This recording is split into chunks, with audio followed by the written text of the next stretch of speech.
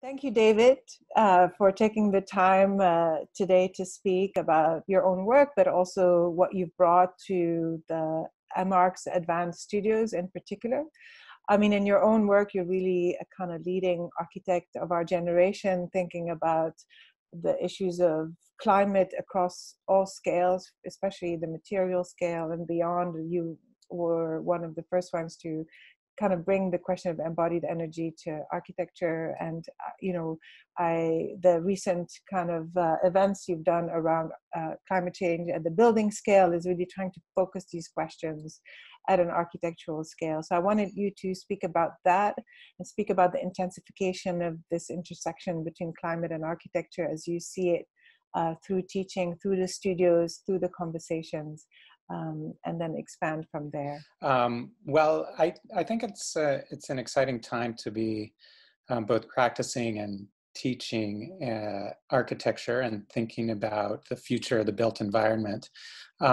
For the advanced studios, I think there's an interesting opportunity, as you're suggesting, to focus on climate change at the building scale. And so the advanced studios, of course, build on some of the ideas and skills developed in the core studios at GSAPP, and the advanced studios bring together the MARC students and the AAD students.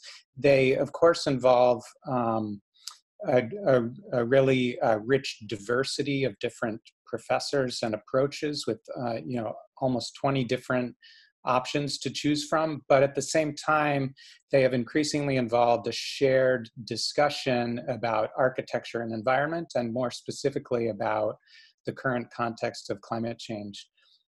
They really, I think, I'll build on what you outlined as a vision for the school at one point, that climate change is ground zero for a shared discussion about architecture's engagement with the world. And I think we've been seeing that play out in a number of different ways in different advanced studios. So each professor has their own take on those issues. They have their own way of teaching, but we bring together the different studios in a number of different ways for a kind of shared discussion and even sometimes debate about how to address these issues at different scales. Through different approaches, which involve, the technical, including embodied energy and carbon footprint, but also the social and political, addressing things like inequality and public policy, and kind of bringing all of those together and thinking about how they intersect with architecture and what role architecture and the built environment can play, and design, what role we can play as designers.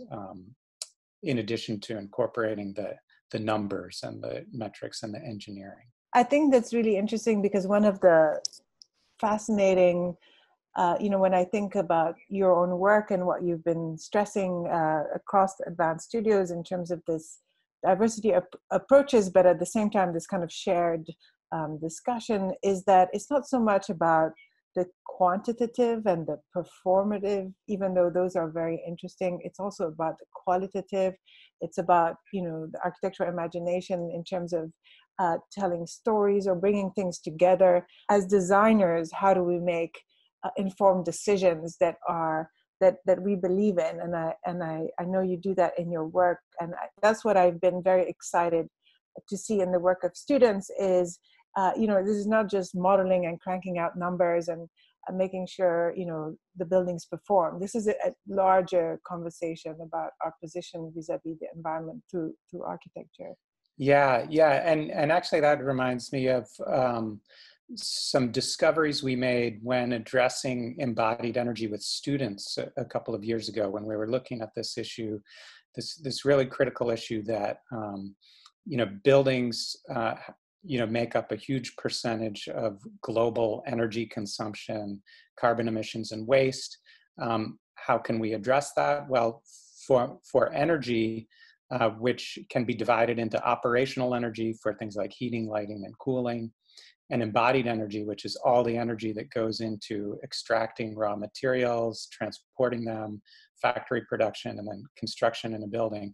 So embodied energy has actually been increasing, and we were doing some research on that and starting to think about how can we draw this invisible but very important aspect of architecture. How can we bring that into the realm of design, not just tallying all the numbers? And we started by making some data visualizations. So that was a kind of slight design feature added on top of the numbers. But we increasingly saw that that alone wasn't enough. Just being able to see the numbers, important, but not sufficient. And so we started inventing new forms of drawing these invisible effects of architecture and, you know, the invisible layer of embodied energy. And we created a type of drawing that we called material stories. So drawing the entire story of a material like concrete or wood or steel, from extraction of raw materials, you know, digging into the earth often, to transporting those materials to a factory, sometimes involving shipping or other kinds of transportation, then factory production, which could involve either cutting up, you know, big logs into smaller pieces and gluing them, but it could also involve melting, you know, iron ore to make steel, a huge amount of energy required for that. So, and then all the way to construction of a building. Could we draw that in a single frame, maybe even using kind of immersive technologies like 360-degree renderings or a kind of virtual reality or augmented reality?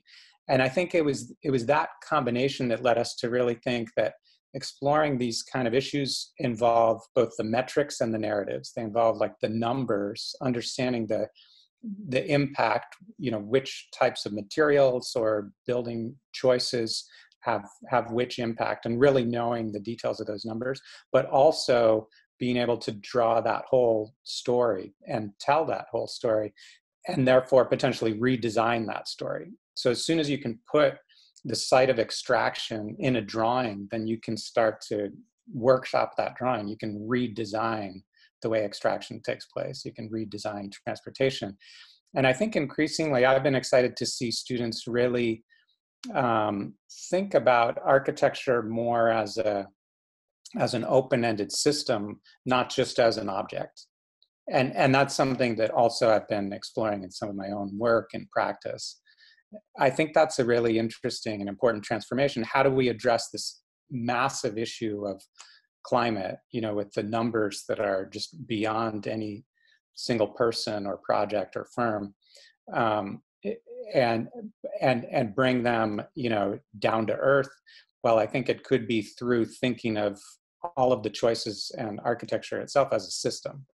Two things that you know, what you just said triggers for me. The first is, I mean, we're here speaking through screens and with static, you know, a plant and a painting, and you know, I tried to make it architectural. This is very early kind of digital representations, but you know, as architects, we can design these spaces that we're talking through, and this notion of the 6 feet of separation that is advocated now, given the crisis, is really a spatial and architectural, you know, problem. One, to tell stories and to bring stories to people in this moment of kind of spatial separation.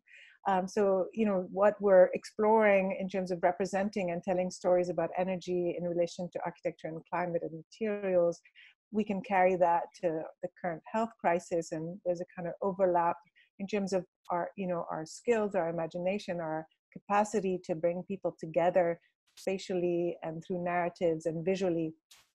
And then I wanted to go from there to your own work. I'm thinking about the video you made for MoMA's opening on embodied energy and how you're exploring new forms of representation to kind of bring these things together. Yeah, I mean, I think in a way, it's never been a better time for architects to embrace their role as kind of storytellers, and you know, their role as communicators, like clearly taking in a lot of complex information and making sense of it and communicating it back, you know, while also kind of taking a position. and I think so. As part of a kind of collaboration between the Museum of Modern Art and GSAPP, we made a kind of video and in a way a kind of commissioned piece of work for MoMA, where we were exploring the embodied energy of the new renovation of the Museum of Modern Art. So kind of taking into account some of these explorations from the school and applying them to current events, to current built form in the city, to the kind of cultural life of the city. And that involved a kind of a way of thinking of video as a tool of communication, as an output of an architectural project or a studio, and a lot of iteration and thinking about all of the different factors that go into, something like a big complex renovation in the city. But I think another thing you're touching on is really interesting, that in a way, the situation that we're currently in now with COVID-19 is in a way a spatial problem, and it involves aspects of design and architecture and the built environment. I've been thinking a lot in the past couple of weeks about how there's some really direct kind of parallels between the situation of climate change and the situation of COVID-19. I think as you were describing, both of them might involve thinking of designing new ways of living, in addition to just architectural form, or what we typically think of as like fixed static architecture. But in addition to that, I think there's some really interesting parallels about the need in this kind of state of emergency, which we're clearly globally acknowledging, with COVID-19, but is also true of climate change. It's a state of emergency. And in both cases, there's a case to be made for taking drastic and immediate action now for the benefit of the long term. And the sooner the better, and the more drastic the better, because every day we wait would require that much more drastic action later. And I think it's been amazing to me to think like how true that is for climate change, as well as what we've already been kind of mobilizing to do for this pandemic. And I think architecture has a role in that, space has a role in that. And I think it's an exciting time to be reinventing. We're at a point where we might be reinventing economies, societies. We're rethinking about values, and also rethinking about resources and the built environment. And so I think as a student coming into thinking about these new times of reinvention, it could be very exciting. Thank you, David. I agree.